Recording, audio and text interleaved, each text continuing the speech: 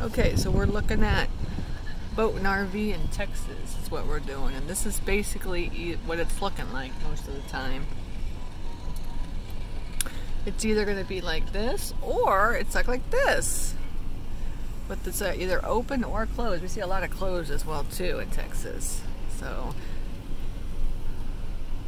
and this is basically what it's looking like as a boat and RV storage. So I think if you do something like this in Texas, this is kind of the style that you're going to have to do.